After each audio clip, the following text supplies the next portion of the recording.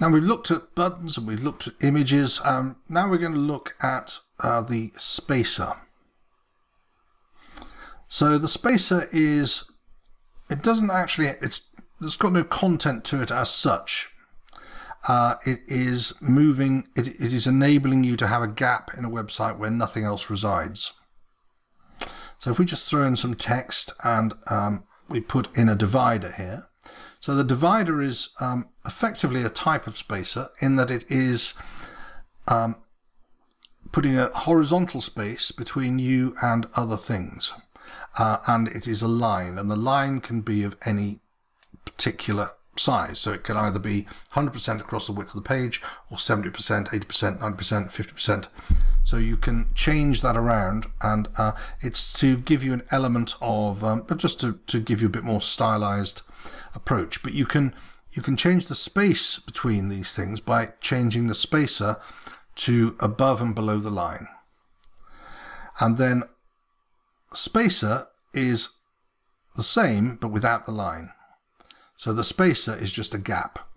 So the spacer can be moved in terms of size. It can also be moved around the page, and you can delete it just by hitting the delete bar like that, and you'll lose the gap again. Okay.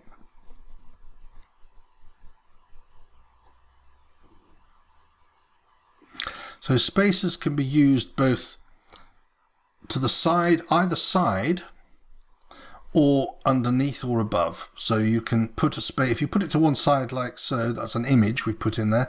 That's an image box, but you could also put spaces around the image to move things around. So let's have a look at that.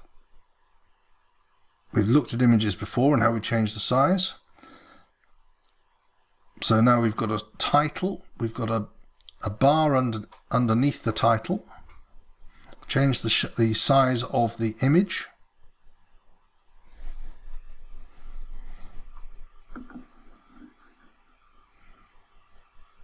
And we're going to drag in a video, which we're going to talk about later. So put a YouTube box in there so that we can put a YouTube video in there.